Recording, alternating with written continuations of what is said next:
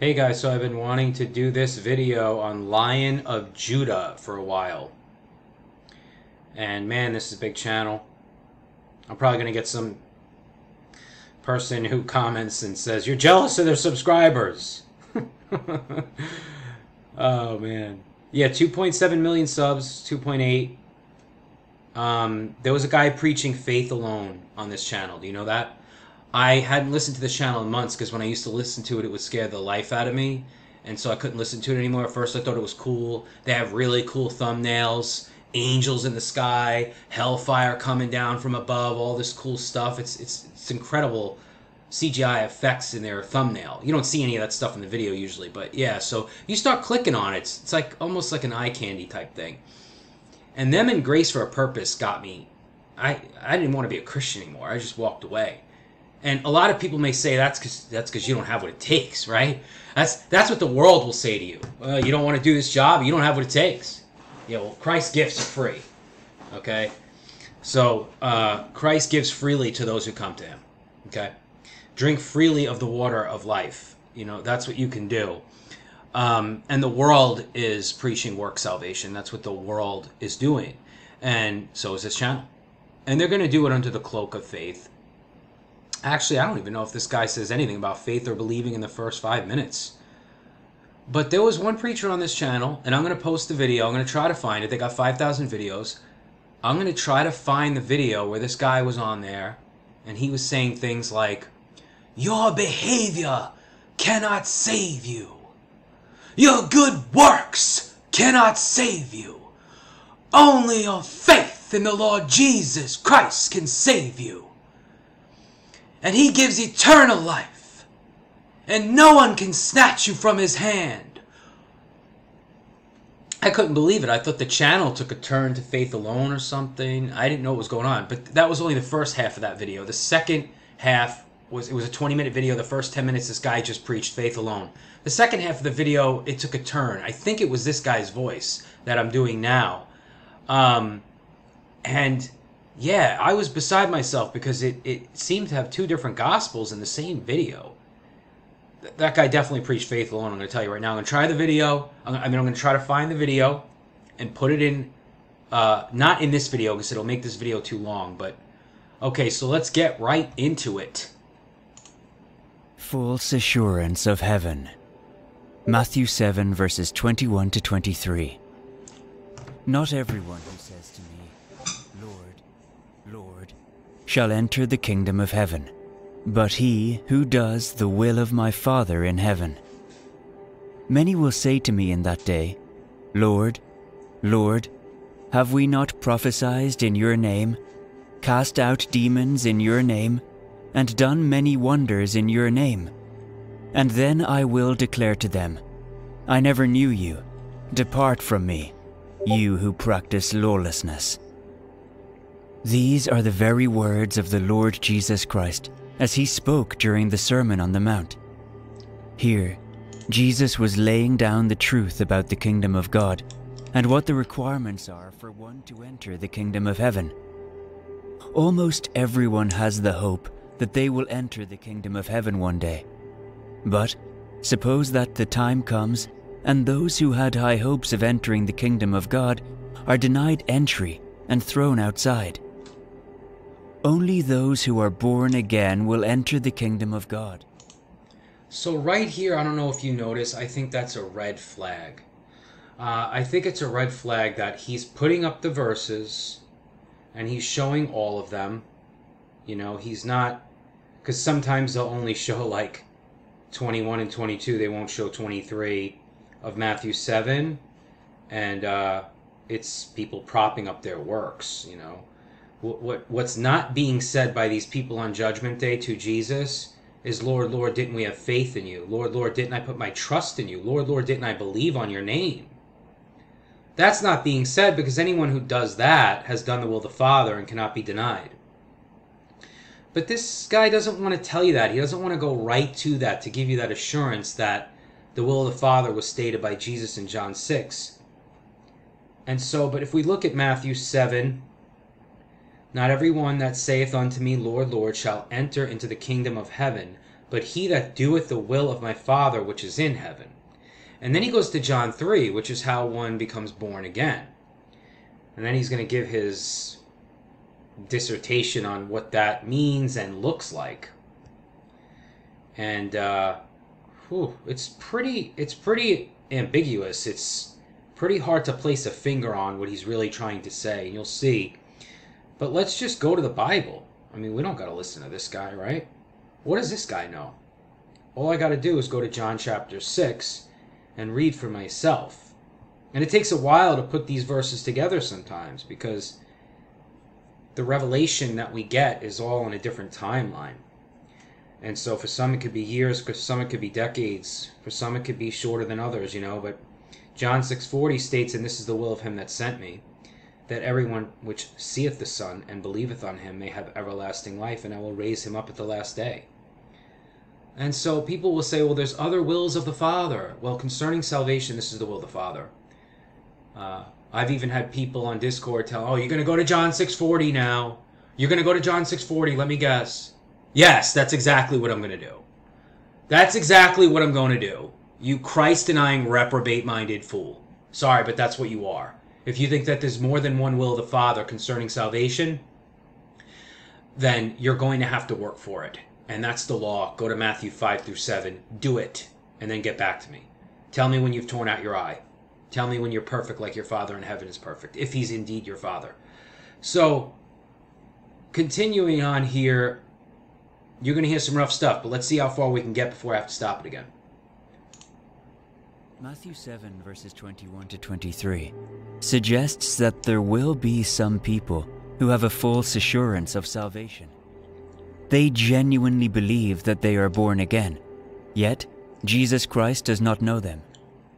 There is a phenomenon in our generation which is called cultural Christianity, where because I attend church on Easter and at Christmas, I am now a Christian, or I was born in a Christian household, and that means I am automatically a Christian.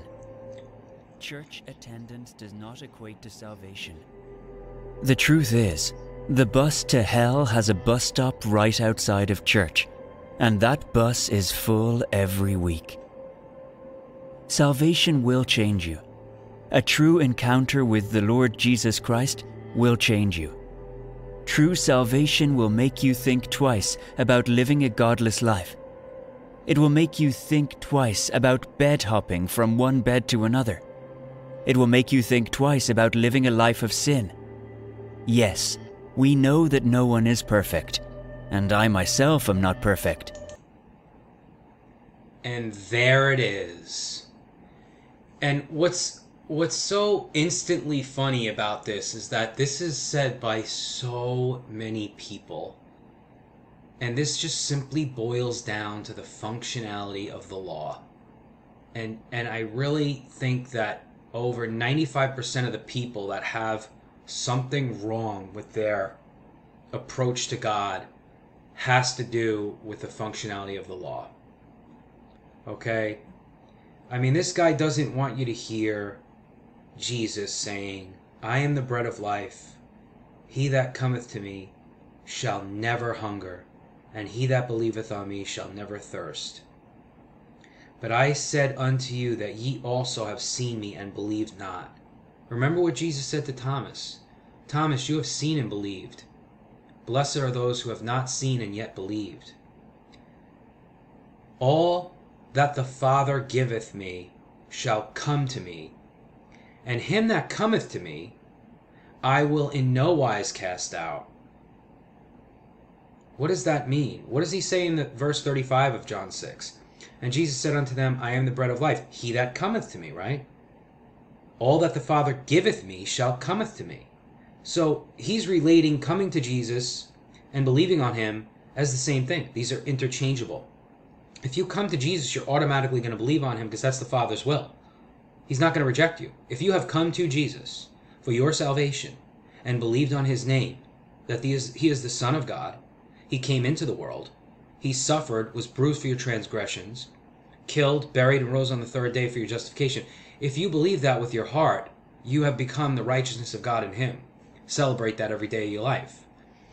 This channel's not going to give you that. They're not going to give you the bread of life. They're not going to give you the everlasting water that springs up, that's inside you, the Holy Spirit, giving you that truth, because he doesn't have it. It's my suspicion that he does not have the Holy Spirit, because if he's been doing this for 10, 20 years and he's trying to scare you with this video, he's not trying to give you any food and water, you're not going to get any of that. No spiritual food and drink here. Works, works, works. Self-examination. Sin, sin, sin, sin consciousness. Are you sinning a lot? I mean, I sin too, guys, but I'm not perfect, but I sin less than you. So he has some obedience to the law that's maybe a couple tiers better than you or me, guys.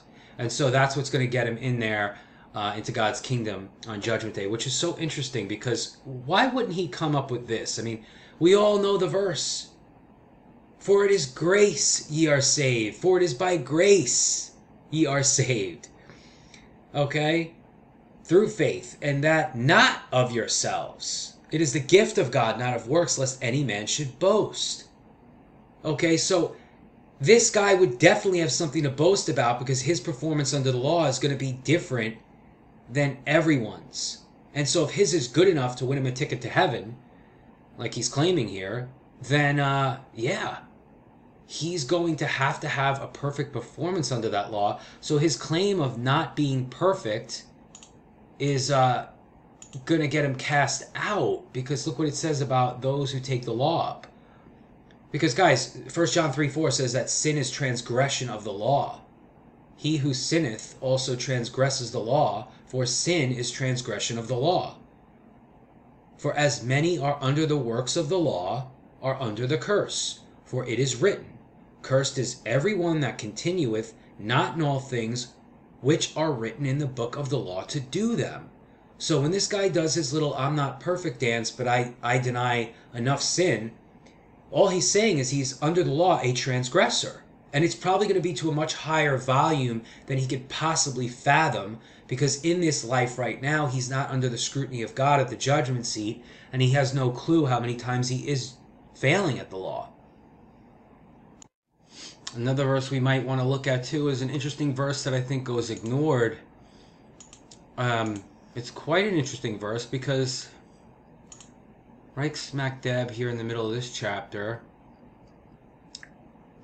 So it says, Ye are they which justify ourselves or yourselves before men, but God knoweth your hearts. For that which is highly esteemed among men is an abomination in the sight of God. The law and the prophets were until John. Since that time, the kingdom of God is preached, and every man presseth into it. The law and the prophets, you see that? It's everything. It's 613 commandments. It's one unit. It's a single unit of law that's mentioned many times in Romans and in the Pauline epistles.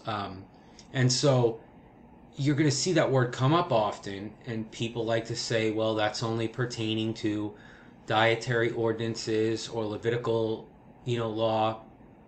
Look, that's complete nonsense. We can see from Galatians 3:10 that that's simply not true. And so let's see where we're at. Video here. All right, so we made it 2.5 minutes in.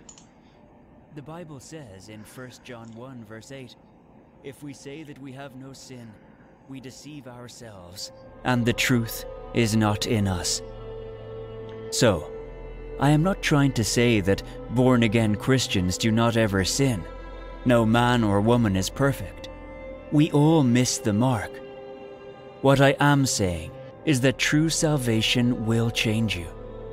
There is a progression that you will see. Too often in this generation, there is a feel-good gospel that tells people, come as you are and stay as you are. But that's not salvation. God requires... Okay, so... Alright, let's unpack a few things here. So you notice how he said there, come as you are, but don't stay as you are, something to that effect. I think that's interesting, because Colossians 2:6 says, As ye have therefore received Christ, Jesus the Lord, so walk ye in him. Guys, we know that Paul constantly taught to walk by faith. Okay? We walk by faith, not by sight. Okay? This man in the video is teaching you to walk by sight. He's looking for an external change, meaning he looks at people's behavior patterns and decides if they're a Christian or not. Okay? And so if we were to use the Pharisees as any kind of barometer for that kind of judgment, this man would call them upright men of God. Okay? Simply put. And we know what Jesus said about the Pharisees. They were dead men walking. Okay? And I want to make a comment about Luke 18 too that comes to mind when I hear this guy talking. But first let me just tell you, guys, you're complete in him. Okay? We are complete in Jesus Christ. He began a good work in you. Colossians 1:6. He began that good work the moment you believed. Colossians 1:6 says, which is come unto you, as it is in all the world, and bringeth forth fruit, as it doth also in you, since the day ye heard of it, and knew the grace of God in truth. Since the day you heard the gospel. And you know what? We don't produce fruit. Bringeth forth fruit, or bearing fruit, is something that a branch does naturally because of the vine it abides in. Okay? It takes the nutrients in the water from the ground. The vine sucks all that up. It takes in the sunlight. Okay? And the branches bear fruit. Okay? Paul said in Romans 7:4 that you cannot bear fruit until you die to the law anyway. So if you have a conceptualization in your mind that you're sinning too much, you're under the law. Okay? The law speaks to those who are under it. It does not speak to those who are not under the law. And Paul couldn't have pointed out, enough for us that, well, he did actually. What I mean to say is he pointed it out ad nauseum that we're not under the law. So we don't need any kind of law conceptualization in our mind to deny ungodliness. Grace does that. It is grace that teaches us to deny ungodliness. Okay, knowing you're righteous. Just waking up every day and telling yourself, I am righteous. I have the righteousness of God in me. That position can't change. Okay, so walk that out. Who wants to live a life of sin? Who wants to live a life of constant guilt over sin? And, this guy, the message that he's putting forth, it sounds godly and good. But we know what he's really saying. He's saying that those behavior patterns are dependent upon your salvation. When I say that we shouldn't live a life of sin, it's because we are righteous. So let's practice some righteousness. Why not? I mean, after all, we never feel good when we sin. It may feel good in the moment. Okay, I think people would be lying if they said there aren't certain things that could feel good in the moment that are sin. But it always leaves you with that empty feeling. It just passes away immediately. It's really not something that we could hang our hat on at the end of the day. And so, but Jesus Christ, we can certainly do that with. And then he says that there's definitely going to be this change in you, and there is a change. Therefore, if any man be in Christ, he's a new creature. Old things are passed away. Behold, all things are become new. This is a spiritual change. Your spirit has been quickened. You have been justified. You have been reconciled. You have been born again. None of these things can be taken away from you. They're not a reversible thing that, being born again is irreversible. You can't reverse being born again. There's no such thing as an unborn Christian. Okay? You can't become born again of God and then unborn of God. That's nowhere in Scripture. Sorry. For those who believe that, you're just dead wrong. And so, that's what I wanted to cover there. He's looking for the outward change, Paul said that we now know no man after the flesh, but after the Spirit. Right? We used to know Jesus Christ after the flesh, and we know him that way no more. So this guy he's looking at your behavior patterns to judge if you're saved or not. It's really kind of like a John MacArthur type thing. Okay, so let me get back, see where we're at. You to come as you are, and then once you are born again, depart from sin and unrighteousness. You can't be born again and say there is not one single change in your life before you were saved to after you were saved. The truth is, true salvation will change your habits. It will change your speech. It will change your wants and desires. It will even change the friends you spent time with. Within my years in the ministry, I have watched the lives of people. I have watched people go through different stages of their life. I have watched people start their own families and destroy those same families 10 years later. Yeah, so he looks at those people as unsaved reprobates, or people that just, they did everything he did in the beginning. I mean, we all know that we have to believe on Jesus Christ to be born again. So if we're all starting at point zero with zero works to show for ourselves, and only our sin confession, I'm a sinner, I need a savior, then what is it about these people who do the same thing that this so-called minister does, or pastor, or whatever position he holds? What did they do differently than you did? Are you saying that they believed in vain? Because believing in vain is in 1 Corinthians 15. In verse 8, it talks about how be it that there are some among you that say there is no resurrection of the dead. That's somebody who doesn't believe. That's an unsaved person right there. You can't believe Jesus Christ didn't rise from the dead and be saved. That's not possible. So, his resurrection symbolizes our rebirth. And so, he's basically saying these people that may have been sinning too much and destroyed their family through sin, these people are just not saved, look what these people are doing. They destroyed their family life, so, they don't have the Holy Spirit. That's a heavy accusation to lay. Two men went up to the temple to pray, the one a Pharisee, the other a publican. The Pharisee stood and prayed thus with himself, God, I thank thee, that I am not as other men, extortioners, unjust, adulterers, or even as this publican. I fast twice a week. I give 1/10 of my earnings. Right? I give tithes of all that I possess. And the publican, standing afar off, would not even lift up his eyes to heaven, but smote upon his breast, saying, God, be merciful to me, a sinner. I tell you, this man went down to his house justified, rather than the other. For everyone that exalteth himself shall be abased, and he that humbleth himself shall be exalted. So what this guy is saying is a double-talking devil. He's saying to you that he's not perfect and he sins, yet he's accusing others of sinning too much. So it's just a matter of they're just sinning too much. I sin less than them, so I'm justified. That's what he's saying. Jesus says the opposite here in Luke 18.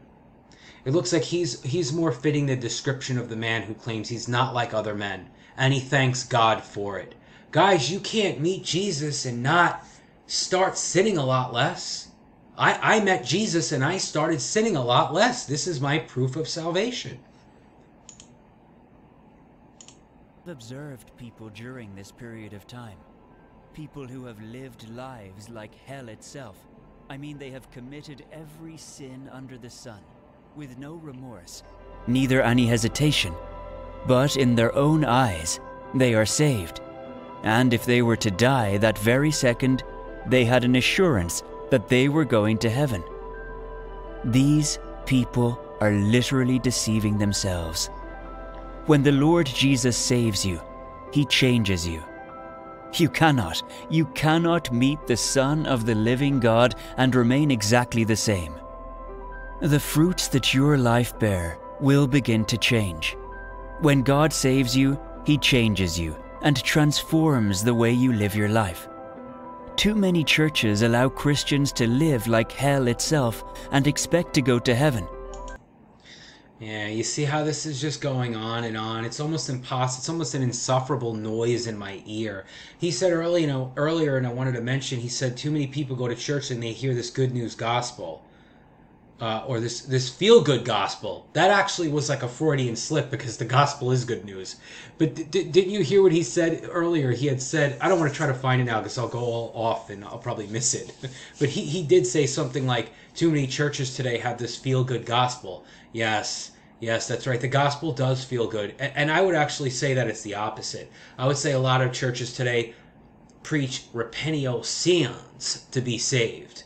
Okay? From Mr. Pastor so-and-so. A lot of them preach this works-based salvation. The Roman Catholic Church, I mean, come on, the Eastern Orthodox Church, the LDS, Jehovah's Witnesses.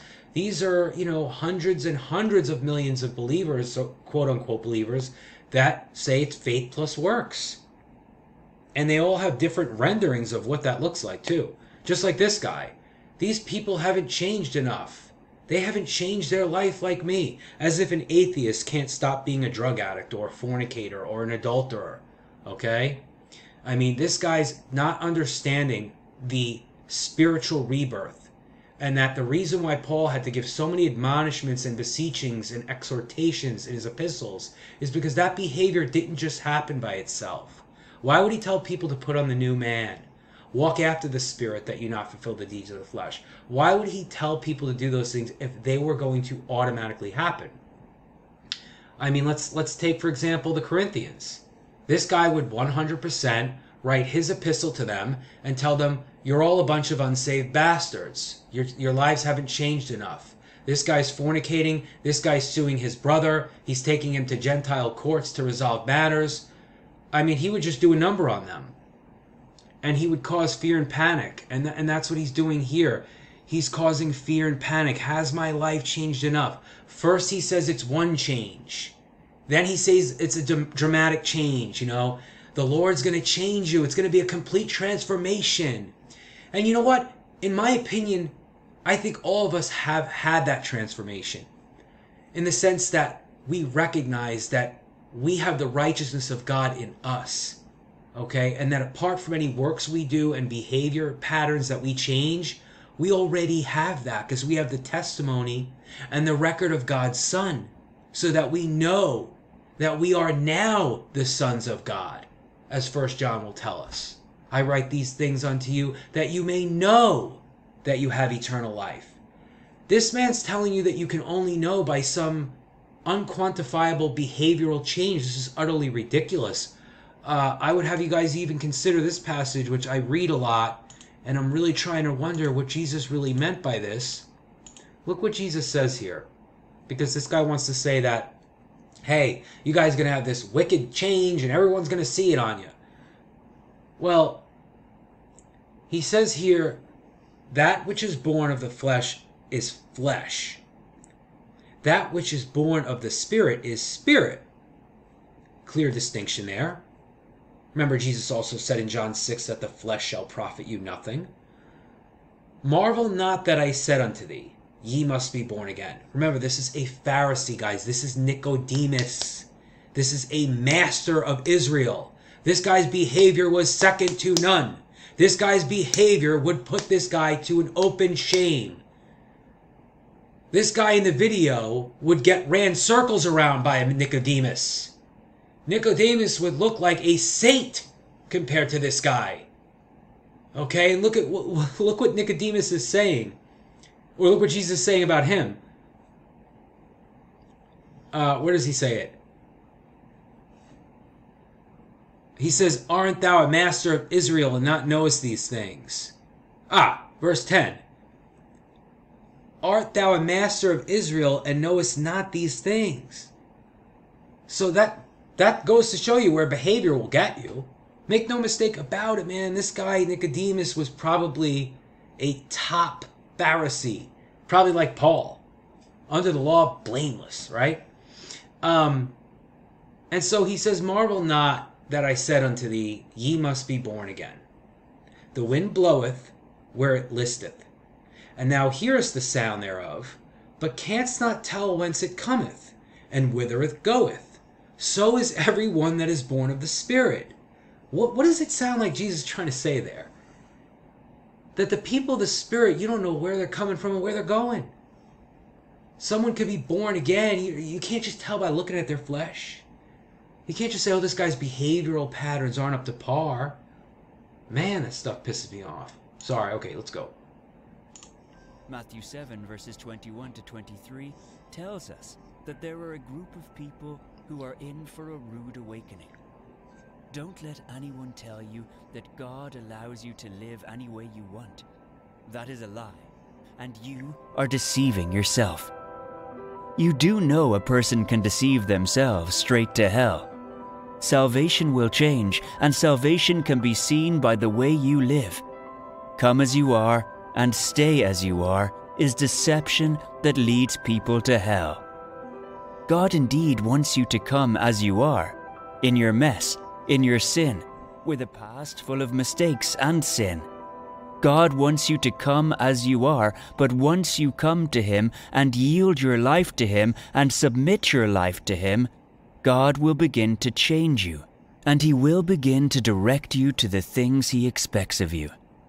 Hebrews 12 verse 14. Pursue peace with everyone, as well as holiness, without which no one will see the Lord. Are you guys cringing yet? Forgive me, because I'm hearing it all and I'm trying to let the video play for a little bit, but he's saying so much insanity.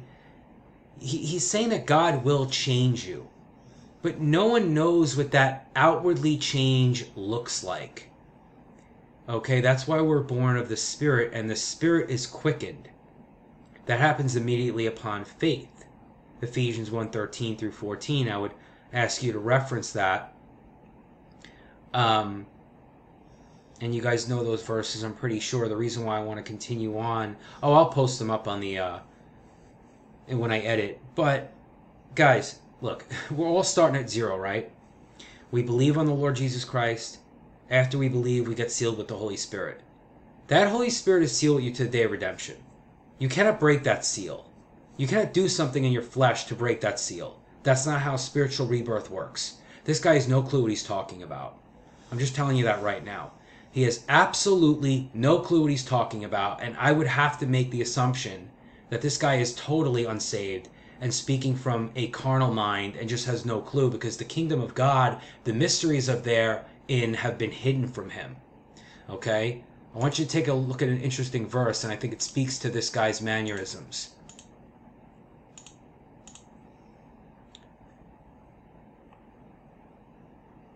At that time, this is verse 25, Matthew 11. At that time, Jesus answered and said, I thank thee, O Father, Lord of heaven and earth, because thou hast hid these things from the wise and prudent, and hast revealed them unto babes. This guy's a pastor, right? Or a minister of some sort. And, you know, he probably leads other Christians. And, you know, could you imagine what kind of condemnation these people are under? Constantly looking to themselves, constantly not looking at the finished redemptive work of Jesus Christ. They're not looking anywhere near there. For what saith the Scripture, as pertaining to the flesh hath found? If Abraham were justified by works, he would have whereof to glory, but not before God. Romans 1 and 2, Romans 4:3. For what saith the Scripture? Abraham believed God, and was counted unto him for righteousness. Now to him that worketh is a reward not reckoned of grace, but reckoned of debt. But to him that worketh not, but believeth on him that justifieth the ungodly, his faith is counted for righteousness. Okay, what Jesus did not say, he who believeth on me and has a totally changed life and does a lot of good works, and his behavioral patterns are really good, and the eyes of men look upon him and say, this is a born-again Christian, may have eternal life. No, he does not say that. He doesn't say anything remotely close to that. In fact, let me show you something interesting. I wonder what our friend in the video would say about this. So it says in Matthew 21:31, and he talks about people who didn't do the will of the Father. We know what the will of the Father is, right? But it goes on to say something very interesting here. They say unto him, the first, Jesus saith unto them, verily I say unto you, that the publicans and harlots go into the kingdom of God before you. For John came unto you in the way of righteousness, and ye believed him not. But the publicans and harlots believed him, and ye, when ye had seen it, repented not afterward, that ye might believe him. Okay, so remember, these are Jews under the law. Their repentance is to turn from the law of Moses and to turn to Jesus Christ. Here, Jesus is making a clear-cut representation that it is a repentance of faith towards God that will save you, not your good behavior. He's literally saying here that publicans and harlots go into the kingdom of God before you. You with your great behavioral patterns and your great works and your so-called uprightness. Man, I just can't get over it. What he said was the implications of it so heavy. I'm going to try to play a little more of this, but I'm trying to remember some of the other things he had said there in that. It was so much. I want to just go back a little bit here. Expect you to the things he expects of you. Hebrews 12 verse 14. Pursue peace with everyone, as well as holiness, without which no one will see the Lord. So guys, from listening to what he's been saying all this time, we clearly know that this guy is looking to attain a holiness of his own righteousness. That's very evident to me now, that he's looking for a righteousness of his own. Guys, we don't need anything but the scriptures. We don't need this guy's garbage. We don't need this guilt trip about how your life is looking. We have a perfect relationship with the Father through the Son. Romans 5:1 will tell you, we now have peace with God through the Lord Jesus Christ, through the faith in Lord Jesus Christ. Hebrews 10:10, by the which will? Whose will is it, guys? By the which will? That's the Father's will. We are sanctified through the offering of the body of Jesus Christ once and for all. You cannot be sanctifying yourself. You cannot be earning sanctification. Spiritual gifts, guys. Hebrews 10:14, for by one offering he hath perfected forever them that are sanctified. You're perfected forever. Everlasting perfection in the Lord Jesus Christ is what we have. Our sins have been blotted away as far as the east is from the west. Christ has forgiven us all trespasses, Colossians 2:13. Are you hearing any of that from this guy? I'm not hearing that. I'm hearing a lot of condemnation, a lot of doubt and worry that I should have. I'd be fearful that my behavior wasn't good enough. But I know that I cannot be saved by my works. Let's see if we can get through some more of this. This is what salvation does. Salvation will make you pursue different things that you used to. Before salvation, you may have pursued money. Before salvation, you may have pursued illicit sex. Before salvation, you may have pursued pleasure. The publicans and the harlots. Before salvation, you may have pursued relationships with people. But true salvation will make you pursue holiness. Yeah, guys, so if you pursue a relationship with someone, forget it. You're just not saved. What is this guy saying? I'm going on long enough here. I'm trying to figure a way to wrap this up, but I'm still kind of reeling from what this guy is saying. I don't know anything about what it takes to get saved from the first 6 minutes of this video. I don't think there's a point in listening to anything else because this guy has just revealed himself as a wolf. There are many false prophets in the world even now. And that was 2,000 years ago, right? So, guys, you can't pursue a relationship. You can't make money. Guys, are you trying to make money to feed your families? Well, you better pursue holiness. You don't have the righteousness of God in you. You have to work for that. That's what this guy's telling you. So, guys, I hope this blesses someone. I really wanted to do a video on this channel, and it's amazing that they got like 5,000 videos, a bunch of them between 10 and 20 minutes long, and I can't even get through 10 minutes of this without doing a 40-minute video. So I can't go on any longer. Maybe what I'll do is I'll do a part 2 with another one of their videos, and I'll try to find that video where the guy was preaching faith alone from this channel, and when you hear it, you're gonna hear the gospel. But anyway, God bless you guys, and I will talk to you soon. Take care.